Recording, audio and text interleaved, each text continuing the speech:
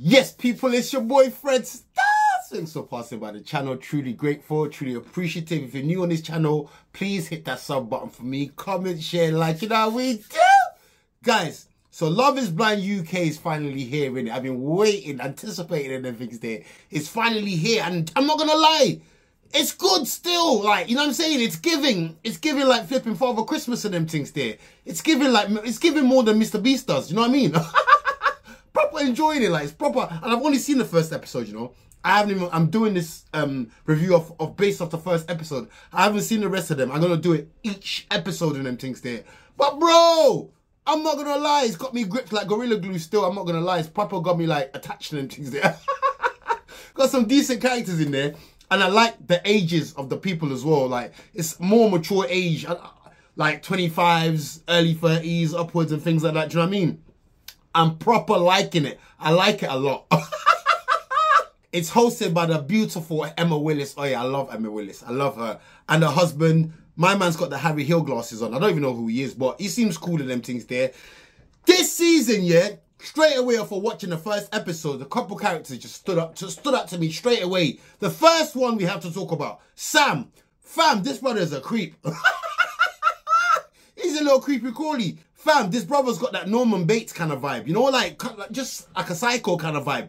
It looks like a disturbed youth. You know them ones there? He looks like a serial killer. It's only been one episode, yeah, and the guy's shown more red flags than flipping Chinatown and them things there. The amount of red flags you've seen from this guy, but from his first introduction, talking about he had to get his nose done, he had to get certain things done, because I'm just thinking, who is this helmet? Who is this pleb? Who is this little turd burglar? I've never seen this guy in my life. Like, who is this guy? I don't know where they found this youth from, yeah, but it's the first episode. I'm not going to go too in on him and stuff, but just like, I don't know, I didn't take to him. Then there's man like Freddie. Freddie's cool, yeah, like good looking guy. Do you know what? I feel like the batch that they got this year, it's like decent looking guys and them things there. I feel like the girls are not going to be like disappointed, but I feel like the guys are going to be more disappointed with the girls. That's what I think, yeah.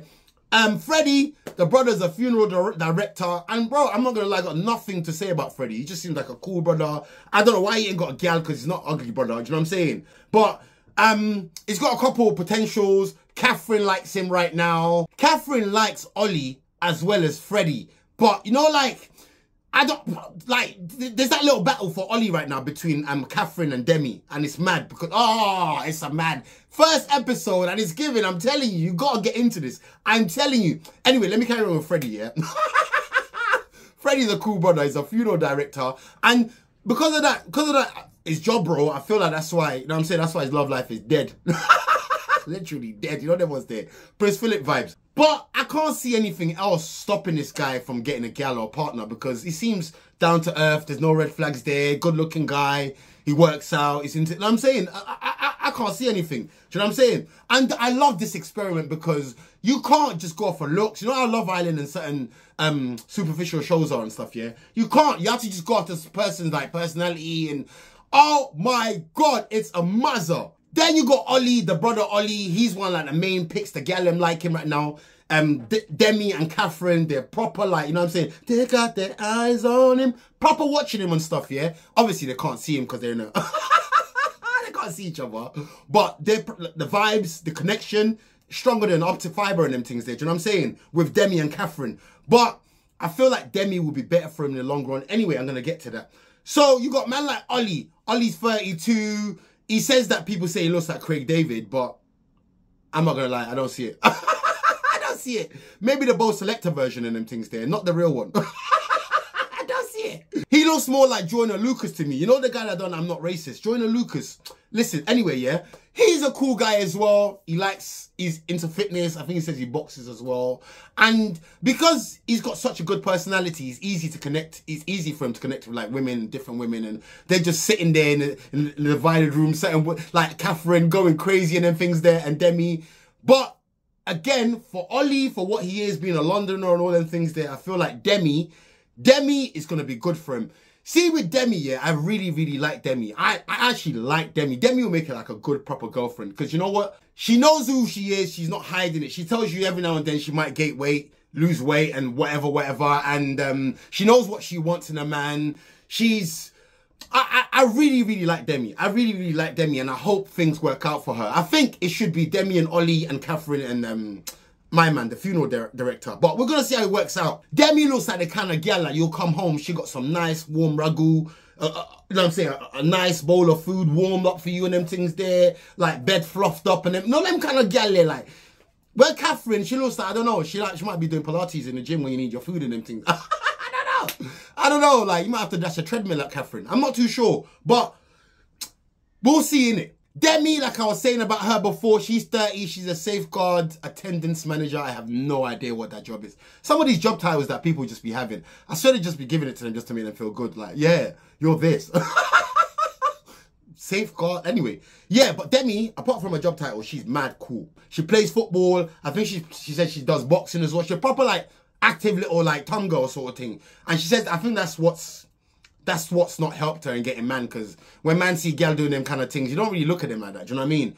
But, well, certain man don't. But, yeah, man, I think Demi's good food. Personally, I think it's good food. I hope it works out. Then there's Steven and Sabrina. First of all, Steven, yeah. Steven, I think he's like 35 years old. He's a gym owner, proper gentleman, tall brother, like, do you know what I'm saying? Like, good looking guy. He kind of reminds me of the brother that does that, the French brother that does the dating show. You know, like, that does the dating show and he owns the restaurant and everyone goes there for dates and stuff. Wow, it's literally just escaped me what the show's called. But he kind of looks like the French brother, a little bit, a younger version of him. What do you guys think?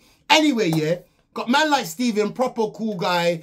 And see Steven, yeah, straight away from his introduction, I swear down, when I was taking down notes watching this, yeah, from his introduction, I said, this guy's a soft youth. Like, talking about his parents, the divorce, and it made him, and rare. I knew he was soft. Then you got Sabrina, yeah. Sabrina's cool and all that, yeah, but this is why the show is so bad. It's sick. It's The Experiment. This is one of the best dating shows, if you ask me, yeah. Because I'm watching it and I'm like, raw. Because they've literally, on the talking level, they're connected and all that stuff. There was the little teething problem between them because Sabrina's 35 and she's worried. I think she can't have kids no more. She's not really caring about having kids because she's at that age now. She just wants to find a good partner or whatever. Whereas Steve wants, he wants a football team and them things there. I don't know if he wants a football team, but he wants kids and stuff. And through their little couple of meetings that they had, talking to each other and connecting and stuff, he's decided as a man, yeah, I don't even know how to say this. Like, he's lowered his standards just to be with this woman because he feels like they got some sort of, like, a good connection. And I feel like, this kind of experiment, yeah, is for certain people, it's not good, bro. They fall in love just like that. You know them ones there? That's crazy.